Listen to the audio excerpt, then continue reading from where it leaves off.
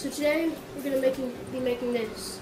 It's a scented goo that we put in these little jars with tops like this so that the scent can come through.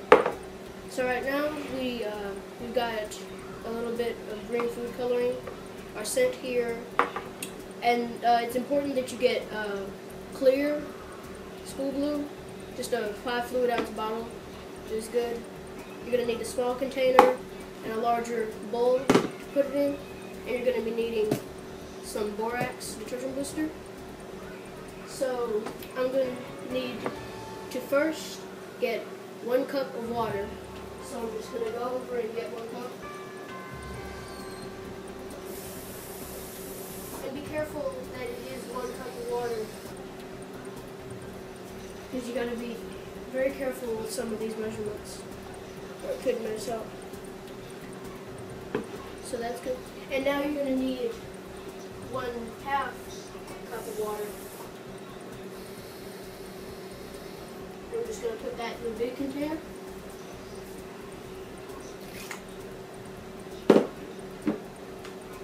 And we've already got a little bit of borax detergent booster right here.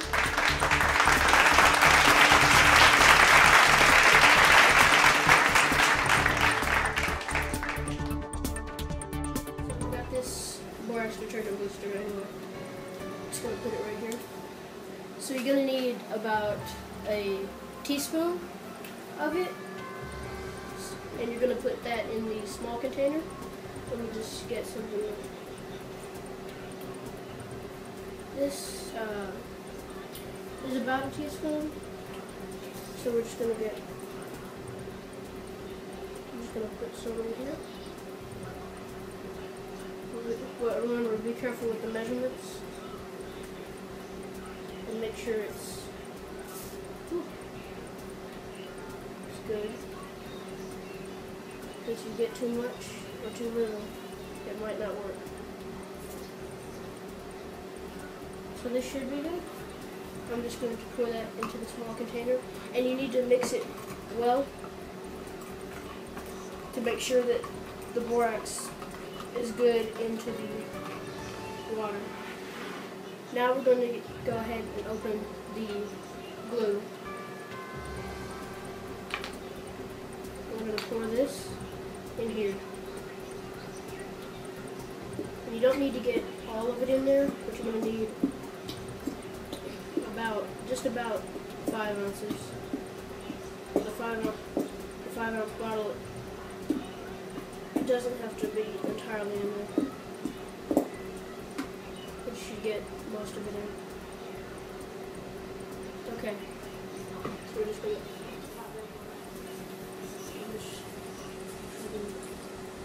Alright, you ready? And action. Okay. So right now you can see that it's slightly goopy, yet running at the same time. So we're going to add a few drops of the food coloring. And be careful not to get it on your hands. There's 1, 2, 3. And add a 4. We put 3 drops of this yellow in there with it. And now we're going to add some of our scent. And you're just going to put a few drops in. Now we're going to have to stir that as well. And I'm going to use a separate thing from what I used to mix the borax with the water. And now you can see it looks pretty gooey, but you don't want to touch it just yet because you have to put the borax and water mix in before it turns into goo. Now I'm going to move this out of the way so you can get a clear view of this. So as you pour the borax and water in, it starts to turn to a goo, and you can mix that around a little bit. Now as you can see, there's still a lot of water in there, but now it's gooey. and the rest of the water isn't harmful or anything.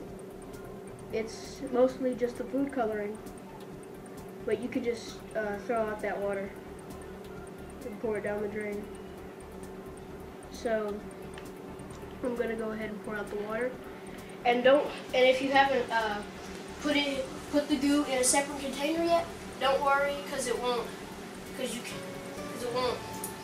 pour as fast as the water will, so it'll be easy to keep it from going down the drain. And this goo is non-toxic, but you shouldn't get it in your mouth.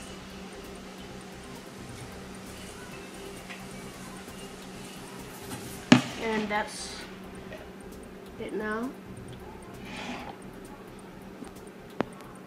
As you can see, it's very gooey. And it is very firm, and it is safe to touch. So it did go from a liquid to a solid, pretty much. Yes. It's not really a solid. It's not one of the three main states. See, there aren't actually 3 states of matter. There are 5, but the other 2 aren't as well known. So this is like Jello. That's not a solid or a liquid.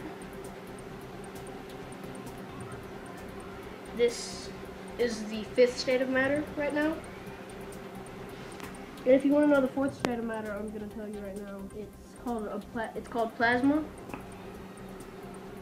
And there's a lot of it actually in your blood, but this is the 5th state of matter. Okay. Yes. So you need to get you a couple of jars. Yeah. And I will also need 2 more of these tops.